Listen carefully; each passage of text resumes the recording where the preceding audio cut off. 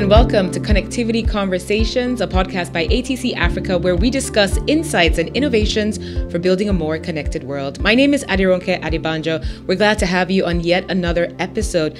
Today we are talking about green-powered telecommunications. But let me introduce my guest. We have a very special guest here at ATC Africa. It's Pieter Van Der Westhuizen, and he is the Chief Technical Officer here at ATC Africa, overseeing all of our power, essentially, generation across the continent. Welcome to the show. Thank you, Adironke. Great to be here. Great to have you, and welcome back to Nigeria. Thank you so much. We need to work on you trying jollof, by the way. All right, Peter, let's jump right into it. So let's talk today about powering telecommunications and what we're doing as ATC, but also just the industry in general and as far as what's going on with the challenges and the opportunities. So let's start with what we're even powering, right? For those who are not too familiar with the background of telecoms and what's happening behind the scenes, can you just walk us through what exactly we're powering when we talk about powering a tower? Right. So approximately 10% of the energy we deliver on a telecommunications site relates to our own needs for lighting, cooling, and security systems, monitoring systems of our equipment on a telecommunications site. But about 90% of that energy is required by our tenants to power their telecommunications equipment.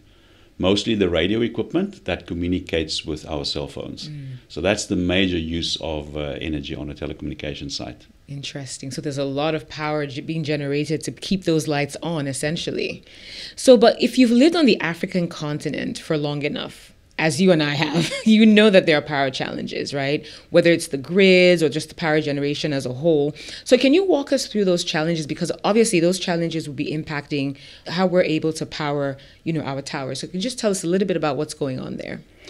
So there's largely three issues with African energy and particularly the national energy grids in Africa. And it's very similar for telecommunications as it is for our very own households. So I think we can all relate to the challenges we experience with the national energy grids at home. First of all, the national energy grids in Africa do not reach a large percentage of the populations in Africa. So we see the same on our sites, that large percentages of our telecommunication sites are not connected to the national energy grid. Where those grid connections are present, we also see that they are not reliable enough. So the availability of energy in those grids can be as low as 10 hours a day. So leaving 14 hours with no power in those connections at all. And finally, in certain parts of Africa, the national energy grid generation techniques are not clean.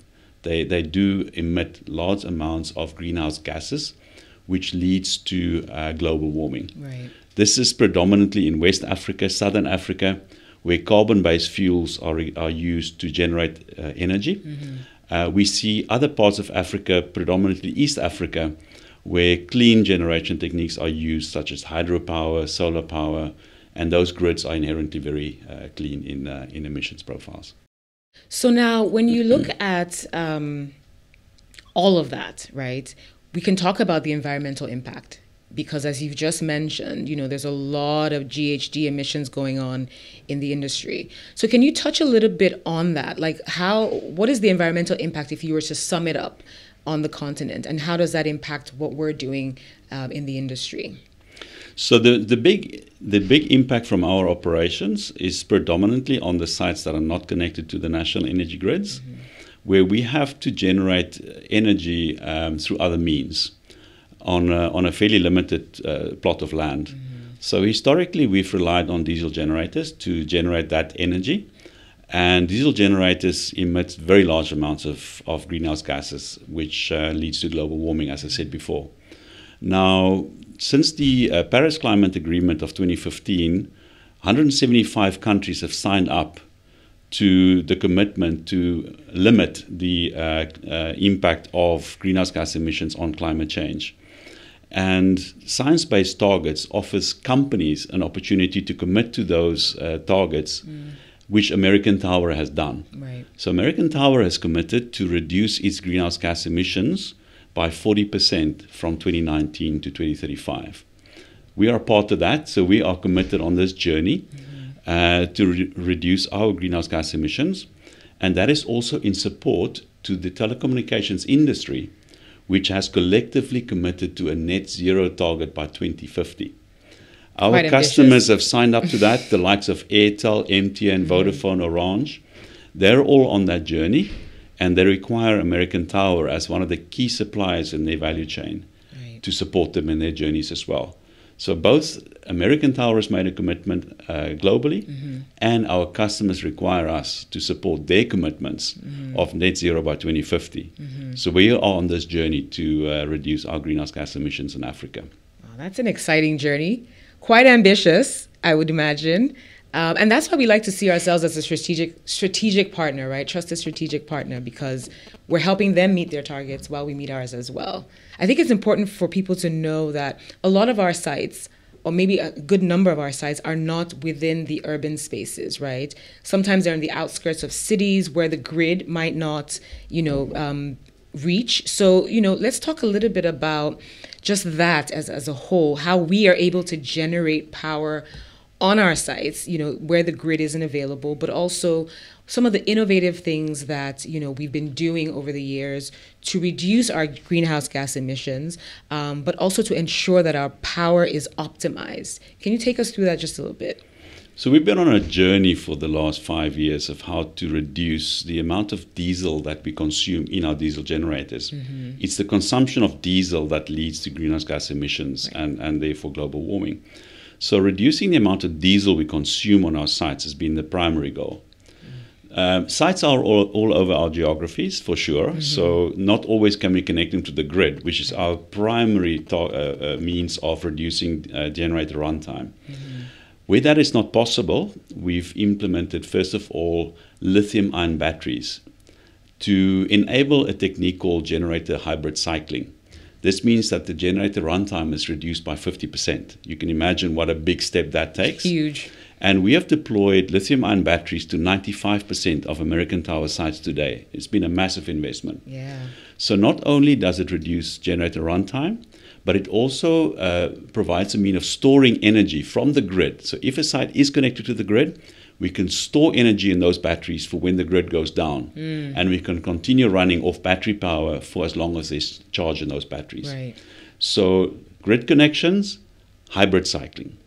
Then since 2018, we started deploying solar energy on our sites, meaning that when the climate conditions are good, the sun is shining, there's no clouds, we are starting to generate energy on site without the diesel generator running whatsoever. Brilliant. So that has been the third step we've taken to reduce generator runtime and diesel fuel consumption, is to start generating solar energy on site. Today we have 74% of American Tower sites in Africa have solar panels installed. That's amazing. So that has been a major investment, a major commitment to reducing diesel generation of energy. And we continue on that journey. We continue to deploy more solar powered sites. And we launched in 2023, we launched a concept called the ATC Green Site. It's a site with much more solar energy panels than we've historically done. Okay. These sites have typically 40 to 80 solar panels. It's like a solar roof, you can call it, on these sites. And they are meant to be able to run from solar energy for 99% of the time.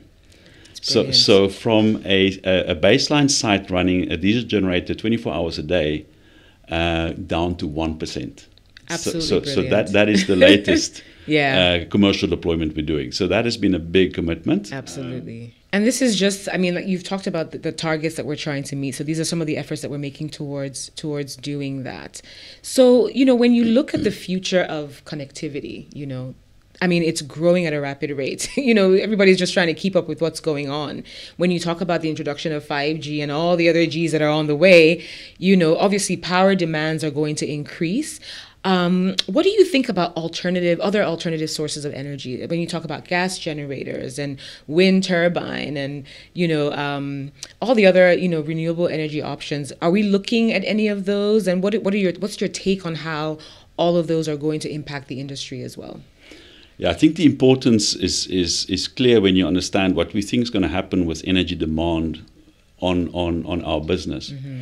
So the greenhouse gas emissions target is an absolute reduction target. So even if we have increased demand, more sites, etc., we still have to reduce. Despite all of that, we have to reduce our emissions by 40%. So that is, in the context of increased demand. When we look 5 years ahead, we see that energy demand on our sites in total is going to quadruple over this period of time. Quadruple. So clearly, in the context that we have to deliver 4 times more, but yet emit 40% less, there is a lot of work to do. Yeah, absolutely. I'm happy to say since 2019, the baseline year, we have reduced our emissions every year so far.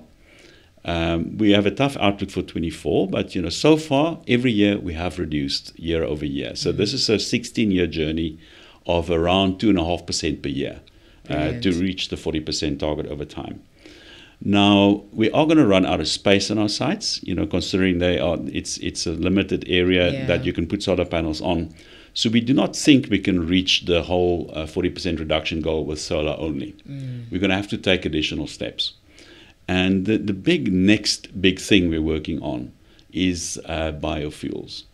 So we think biofuels has the ability to power our sites to a much cleaner extent, using fuels such as biomethanol, hydrogen, and those are the new technology proof of concept tests we're doing at present. Okay. So we have introduced biomethanol in our diesel generators in Kenya. That reduces emissions 60% on a per kilowatt hour basis.